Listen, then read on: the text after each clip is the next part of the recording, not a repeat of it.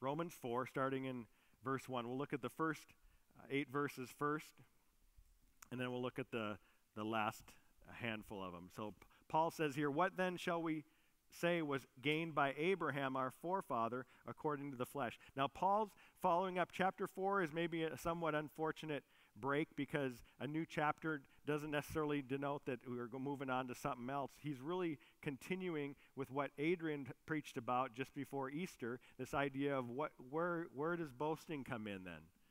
Based on how God's provided our salvation, what room is there for boasting? And he answered that question for us. There is none. It's all eliminated. And now he's going back to use these Old Testament illustrations to say, let me show you where boasting came in Abraham's life. And you're going to look at David's life. And he's saying, what shall we say then was gained by Abraham, our forefather, according to the flesh? Meaning according to his own life, his personal, what he did in his own strength. He said, for if Abraham was justified by works, he has something to boast about, but not before God. So he shoots that down. Abraham has nothing to boast about, even though the Jewish people of that time or the religious people would have seen him as the pinnacle of a spiritual father. And yet, Paul's saying he had nothing to boast about in his works. And then he goes on to tell us what was true. He says, for what does the scripture say? Abraham believed God, and it was counted to him as righteousness. So he quotes Genesis chapter 15. We're going to read that in the context in just a minute. But a key word is introduced in this section right there. If you have your Bibles open right now, the word counted or credited to or is accounted to might be how it said. Abraham believed God, and it was counted to him as righteousness. This is a term we're going to see 8 times in our short section. It's an accounting term. Like you use in a marketplace, where I'm crediting this to you, or I'm taking this charge off of your account.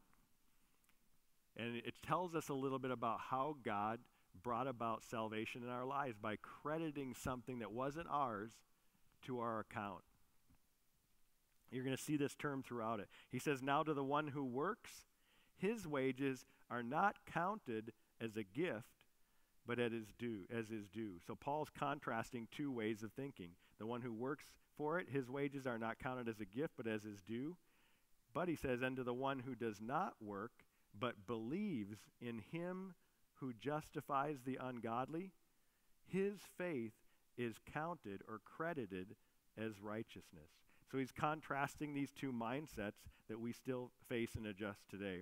And he says, just as David also speaks of the blessing of the one whom God counts righteousness apart from works. Now he brings up kind of your second key Jewish figure, King David, who is thought to be the greatest king of all the kings. So Abraham the father, David the king, he's using 2 great examples. And here's what David wrote in Psalm 32 is where Paul's quoting from. David said this, blessed are those whose lawless deeds are forgiven and whose sins are covered. Blessed is the man against whom the Lord will not count or is not crediting his sin. Okay, so here's the first point I want you to see from here, and we'll look at it in a couple different ways from Abraham and David's life. The first point God's saying here is God has always saved people through faith in himself. How has God always saved people? He's always saved people through faith in himself. In him. It's not been ever through our works. Won't ever be through our works. It's saved through our faith in him. Our ancient spiritual fathers were justified by faith just like we were. They didn't have as much information about God's plan as we do, but it was still because of their faith in him. And David or Paul uses these 2 examples in here. So let's read a little bit about Abraham, and then we'll read a little bit about David and kind of connect those 2 together. So he quotes from Genesis 15:6 that Abraham believed God and it was counted to him as righteousness. But let's read that passage in context to see a little bit about what was going on there and connected in Abraham's life. Remember Abraham, God called him out of his own land to come to this new land, and then he made some promises to him. And in chapter 15, he's reiterating some of these promises because Abraham's not sure how it's going to happen. Abraham and his wife Sarai, or Abram at this point, had no children, and yet God told him he was going to make him a great nation. He was going to have a great land for him, and he would become a blessing to many, many nations through him. And so this is years later, and Abraham still hasn't had a child. And so it says in verse 1 of chapter 15, it says, after these things the word of the Lord came to Abram in a vision. Fear not, Abram, I am your shield. This is God speaking to him. Your reward shall be very great. But Abram said, O Lord, what will you give me? For I continue childless, and the heir of my house is Eliezer of Damascus, meaning one of his servants. And Abram said, behold, you have given me no offspring, and a member of my household will be my heir. And behold, the word of the Lord came to him, and said, this man shall not be your heir. Your very own son shall be your heir. And he brought him outside and said, look toward heaven, and number the stars, if you are able to number them. Then he said to him, so shall your offspring be. Here's what's interesting about the passage. This is right before the passage that Paul quotes. God hasn't asked Abram to do anything yet. All he's done is told him what he's promised to do for him. And Abram's response to God's promises in verse 6 is this: and he believed the Lord, and he, God, counted or credited it to him as righteousness. That's the passage that Paul quotes from in our passage today to show that that's the point, at least that's what we see, where his faith was credited to him as righteousness. Faith in a promise that was to come, a promise that Abram didn't even fully know the fullness of what it meant.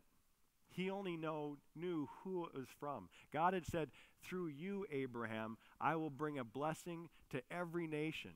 Abram saw about as far as his own son, his physical heir, but God saw through that heir to a greater heir, a greater son, that was going to be the Redeemer and one who would pay for the sins of all of mankind. So even though Abram didn't know the fullness of the details, he still believed in the God who promised to carry out his promises in his life. And it was through his faith in God that his righteousness came about. See, this justification, in a sense, involves a double crediting. A positive crediting like this one where he was credited to him as righteousness, but David gives us an example of kind of negative accounting, you could say, taking some things away. And David puts it this way when Paul goes down to his passage and says, blessed are those whose lawless deeds are forgiven and whose sins are covered. Blessed is the man against whom the Lord will not count his sin. You see, in our salvation, there's a couple kinds of accounting that are taking place. One is our sins are being credited to someone else.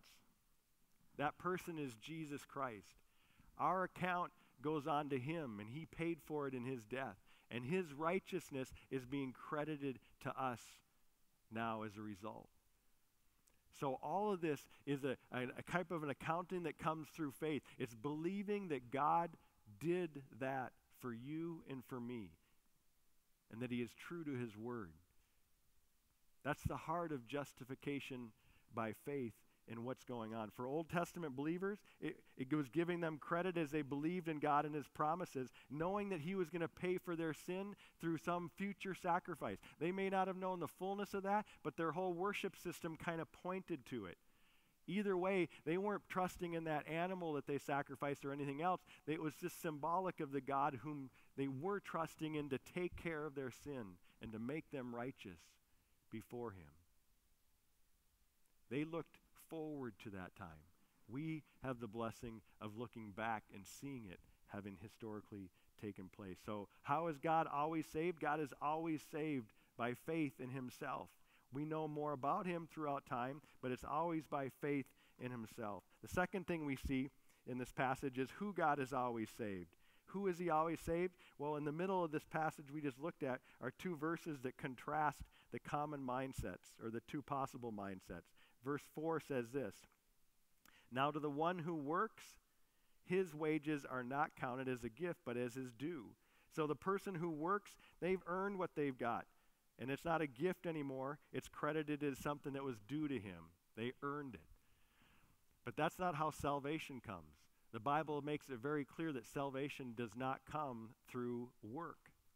In fact, the previous chapter makes it very clear when it says no one will be justified by works of the law. Ephesians 2:8-9 will bring up as well. Look at this passage and how it clearly captures this concept of salvation by faith when Paul says, "For by grace you have been saved through faith.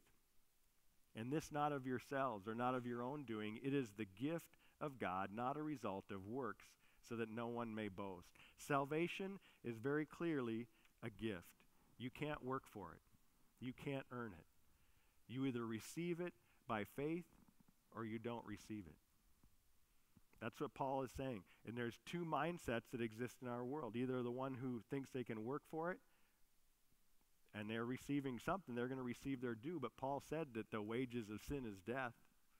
For all have sinned and fall short of the glory of God. He's already made that case. So what he's saying here is that, hey, you can't work for this gift.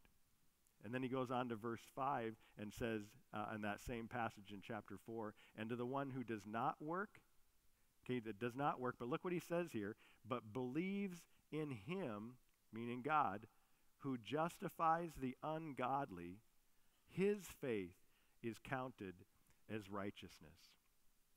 So believing in a God who justifies the ungodly, that's what the qualification for salvation, is trusting that God's promise is that I'm going to save those who are ungodly.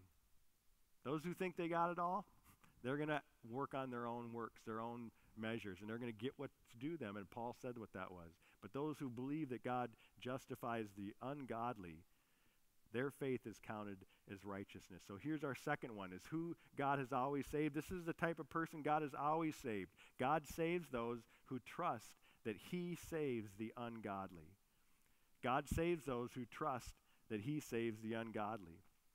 You see, a saved person does not trust in their obedience as a way to be saved. They know that it's a gift. They know that it's not something they can earn. It doesn't mean they don't obey.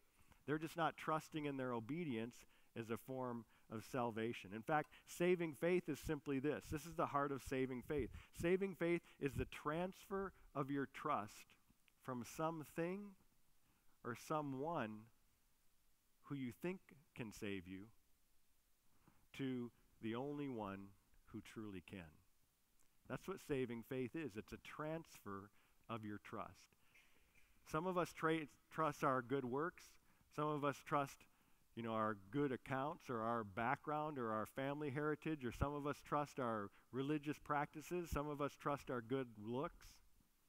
Some of us don't have an option of trust in that. I'm just saying.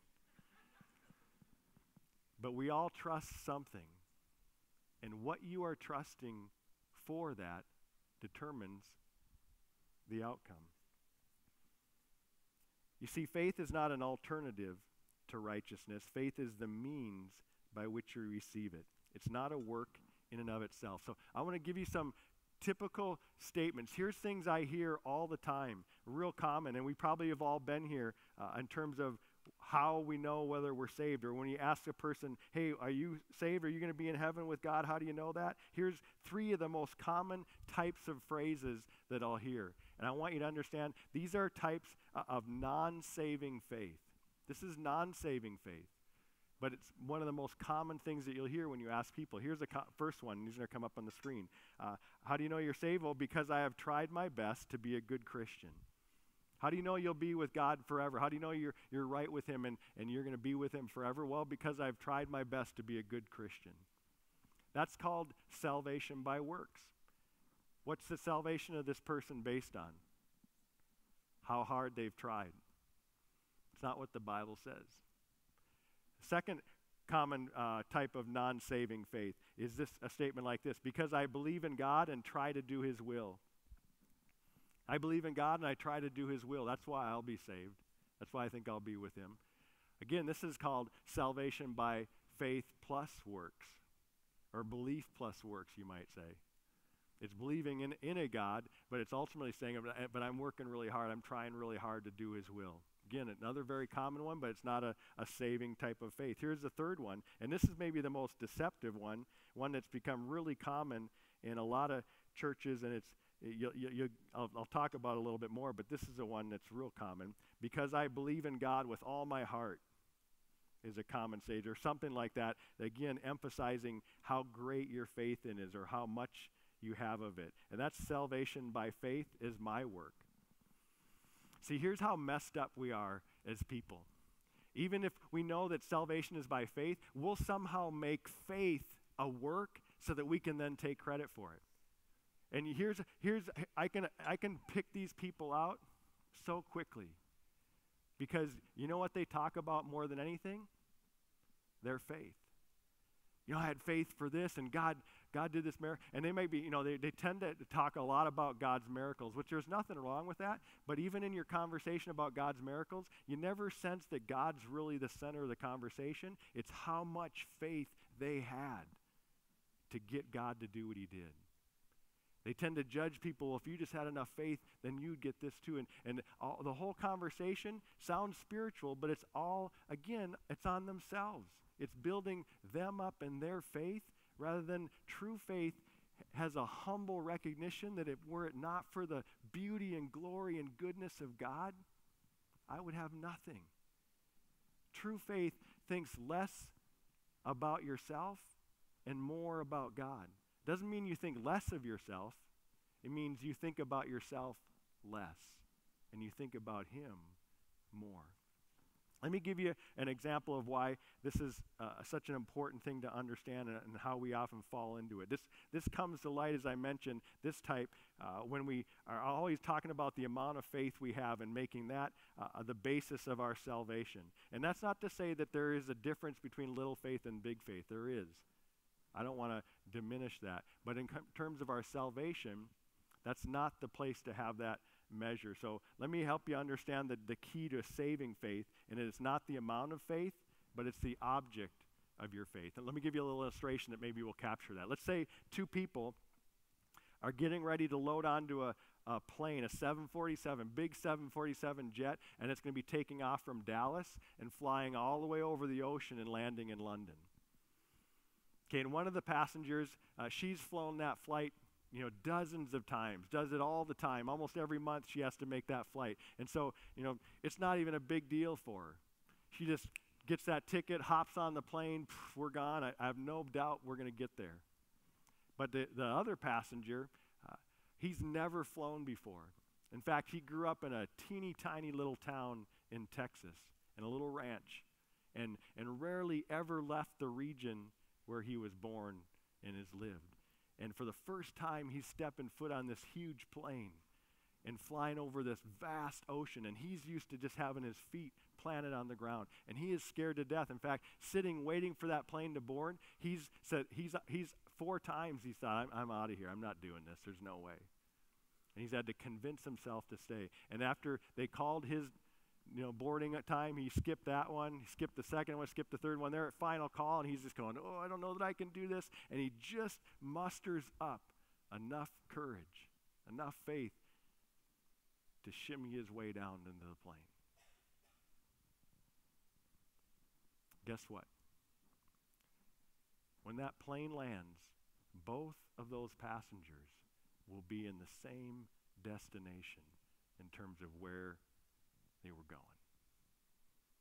The woman with total trust in the plane, and the man who just had enough to shimmy his way down and get onto the plane will end up in London at exactly the same time. Why?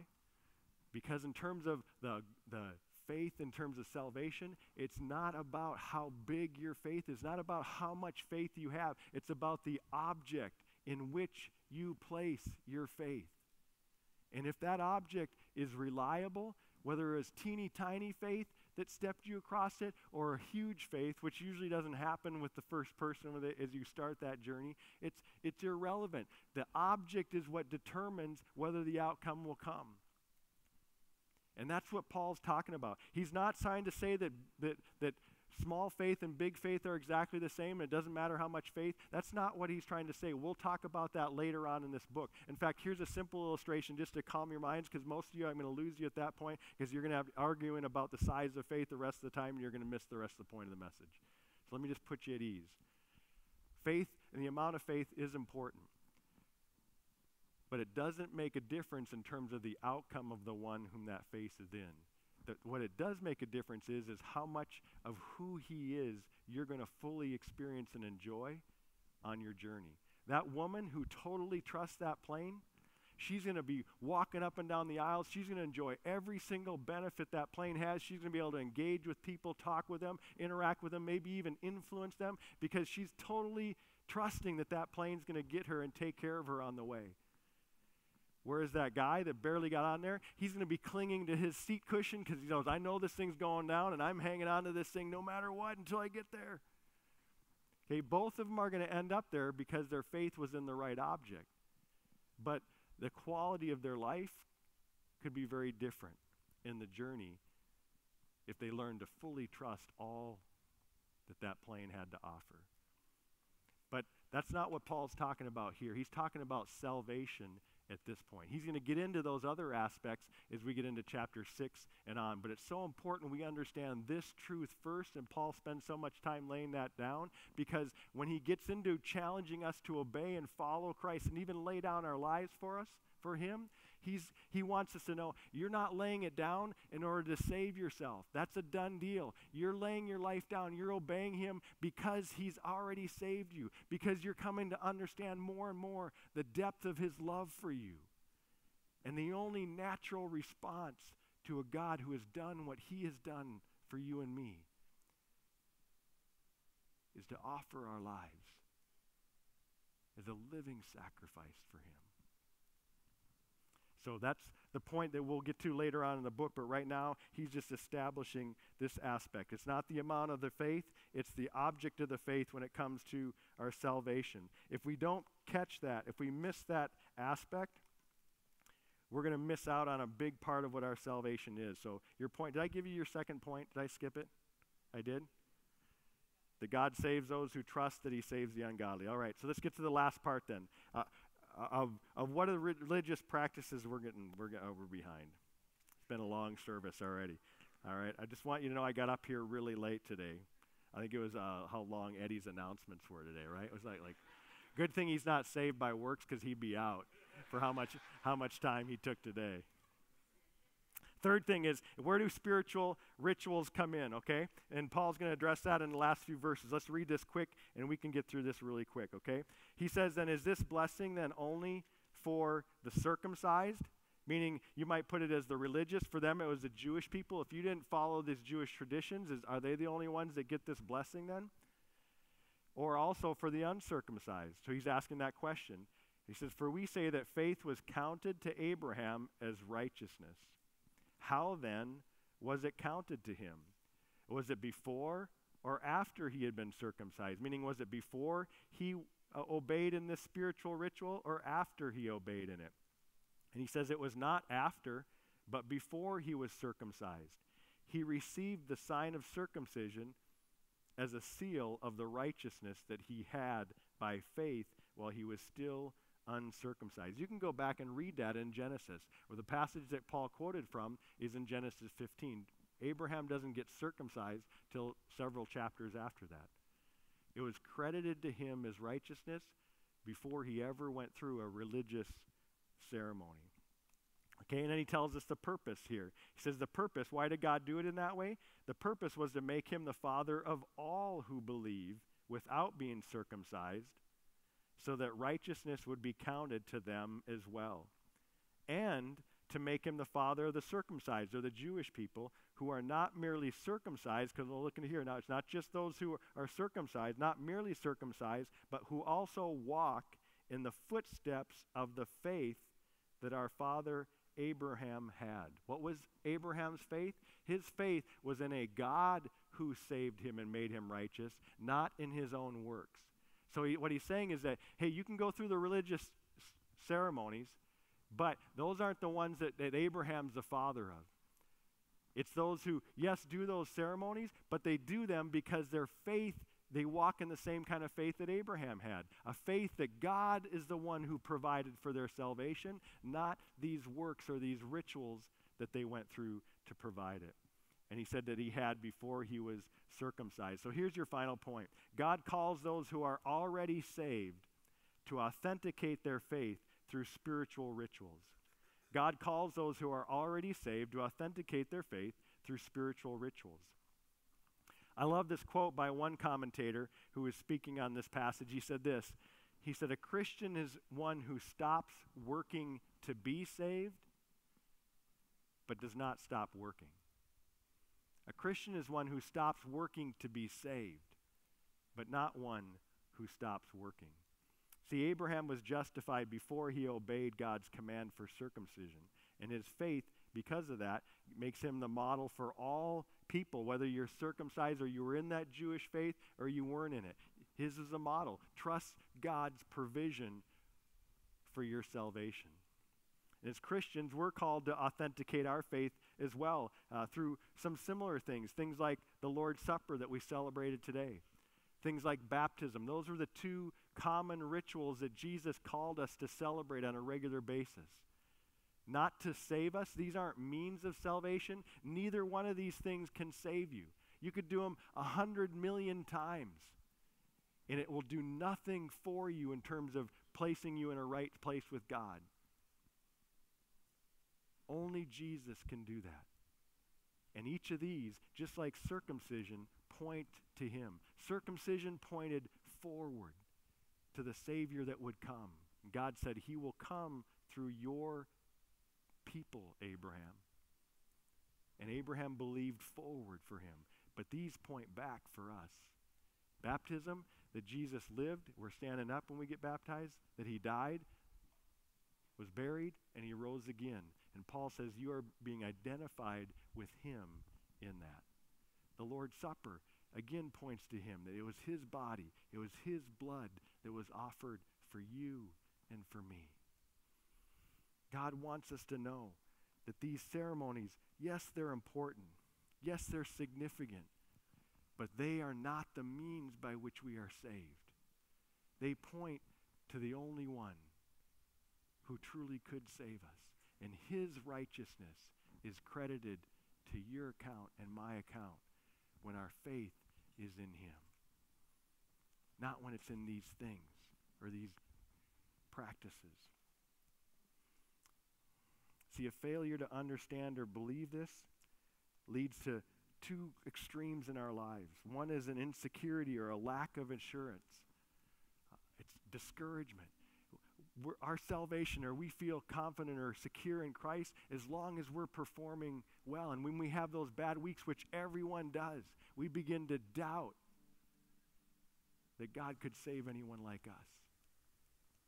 That's when we should be the most confident. Because God, Paul said here, God saves those who trust that he justifies the ungodly. Man, never are you in a better place than when you recognize just how ungodly and broken you are. And at that point, when you stop and say, where is my trust right now? Man, it's not in me. I'm too much of a mess. God, thank you that you provided a sacrifice for me. But then there's those weeks when things are going great. Man, you've attended Bible study. You even read your Bible that week, and you went to church, and you've done some kind deeds for people. And if you're thinking that those are the things that save you, do you know what tends to happen is you start to think a little too highly of yourself. You start to look down at those who didn't have as great a week as you did. And churches can be built like that. These are the super religious people, and these are the less religious people. And suddenly you get this big control thing going on, this big pride thing going on. And churches and religions are built around this. Religious people love that mindset because it keeps them in control. It allows them to look better than the other people. That's why they hated Jesus in his day. The religious people knew that if people were justified by faith, then we lose all control over them. And so they put him to death. Spiritual pride is absolutely the other end that this will lead to, even in Christian churches. Only when you believe you are justified by your faith in him, and he credits that righteousness to you. To the ungodly, he credits it. Will you have both humility and confidence? Humility, because you know how much you need him. Confidence, because your salvation is absolutely secure in him. Imagine a church that held this truth and proclaimed this truth to a community that desperately needs to hear this. A community riddled with spiritual pride, with spiritual brokenness, with spiritual tiers and levels and works and means to earn your salvation, and all kinds of people who are enslaved to a mindset that will never help them understand how secure they are in Christ if they would just trust him as their Savior. Imagine what your life would be like, how much less sensitive you'd be to criticism if you knew you were secure in Christ. How much more humble you might be towards how you approach others, how much differently you would see people around you, how much less discouraged you get when you have a bad week, and how much humbler you would be when you have a great week. That's what these truths are about. They're at the heart of who we are as Christians. And I pray that they continue to transform us